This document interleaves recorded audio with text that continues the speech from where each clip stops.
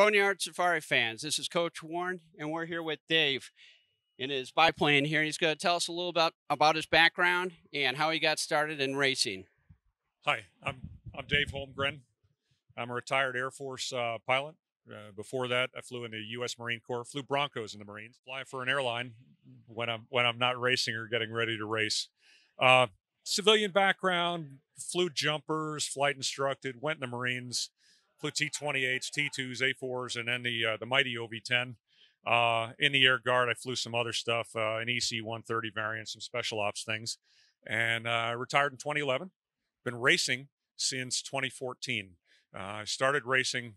I was going to bring my Thorpe T18 out here and be the slow guy in sport class back when you could get on a course with a Thorpe or an RV.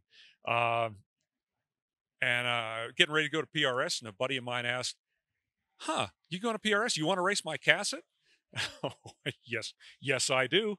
So I raced last lap player, race 15. You may see that airplane later on. For a couple of years, raced it here in Tunisia, in Spain, and back at Reno.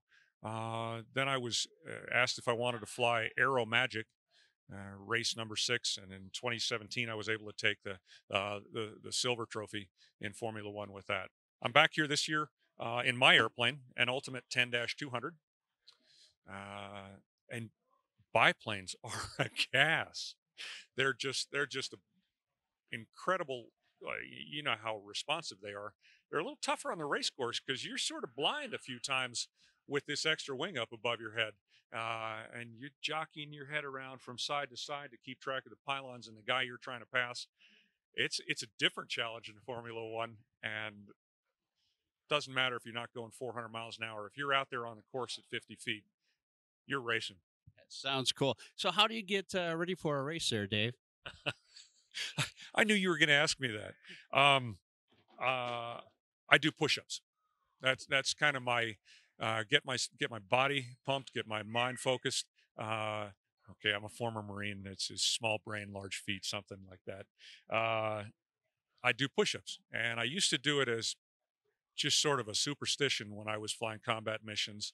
But a couple of years ago, there was a 22 push-ups for 22 days challenge to raise awareness of the problem of veteran suicide, because we lose 22 vets a day to suicide, taking their own lives. It's a national problem, and we need to raise awareness of it. And thank you for giving me the opportunity to show you what I do to get ready to race. 22 push-ups, 22 vets a day we lose. What a fantastic person here. Thank you very much. That's a wrap.